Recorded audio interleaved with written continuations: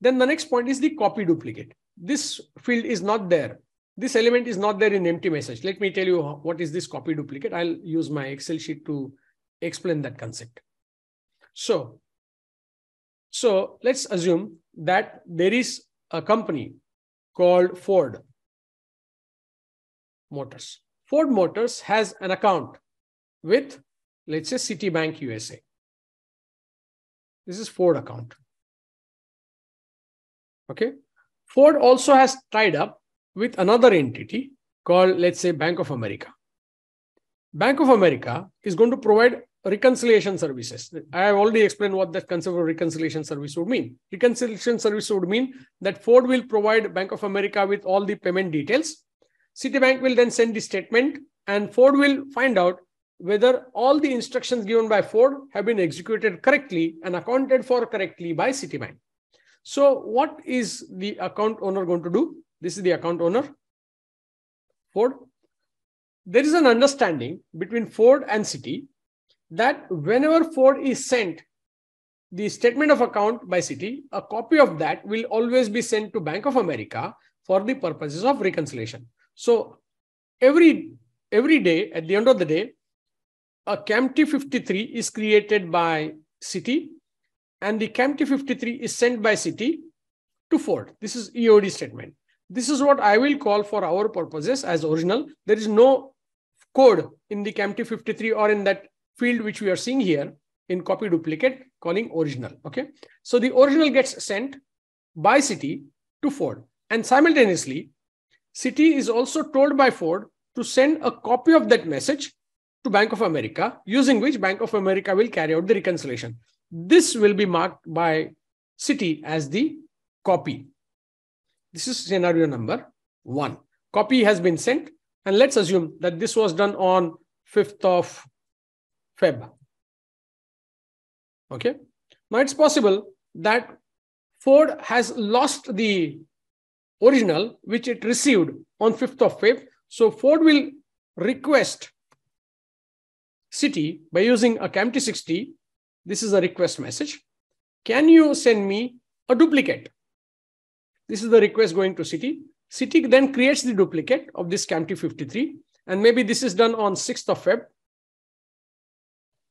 That I want the duplicate. On 6th of Feb, the duplicate is sent. This then will be marked as the duplicate in the element 10, copy duplicate. This is the duplicate. So original will have a duplicate. The problem here is faced by Ford, and therefore it asks for the duplicate. Similar problem can be faced by Bank of America. Now let's say on 6th of Feb again, Bank of America also lost that copy. It wants a duplicate of that copy. So it will now make a request to Citi. Please send me a copy of this statement. Please give me a duplicate of the copy which you had sent to me.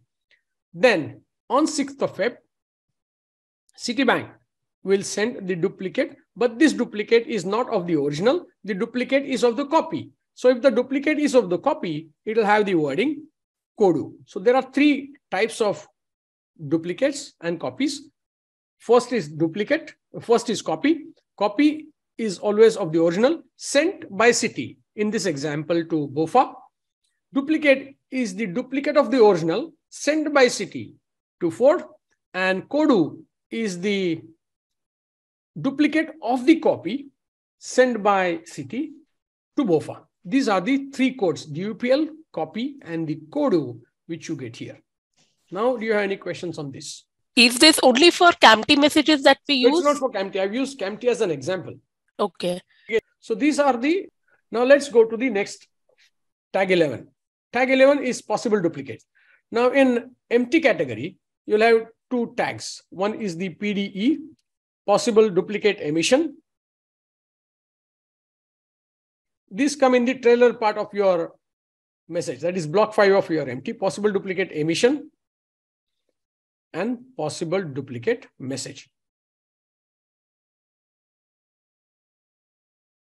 Now, when you upload a message into Swift system, and let's say you're a bank called Citibank. You uploaded a message into Swift system and you're expecting an ACK or a NAG.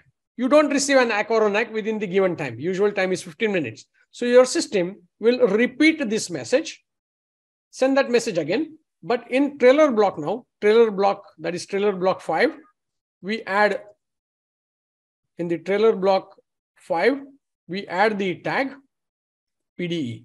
So when the receiving bank receives this message, it knows that this is possibly a duplicate. They go back into their systems and check whether they really received the original one. If yes, ignore the second one. If not, process the second one. So PDE is added by the sending bank. Now, let's look at the second scenario. You have already sent the message to Swift. Swift is now trying to download it into the systems on the receiving side.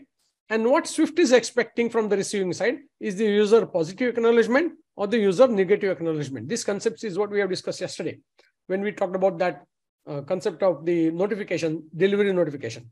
So what Swift is expecting from the receiving bank, either a user positive acknowledgement, the UAC, or the user negative acknowledgement that they are not able to understand the message. If Swift does not receive such a UAC or a UNAC from the receiving bank, then it will download that message again. When they repeat that, Swift will add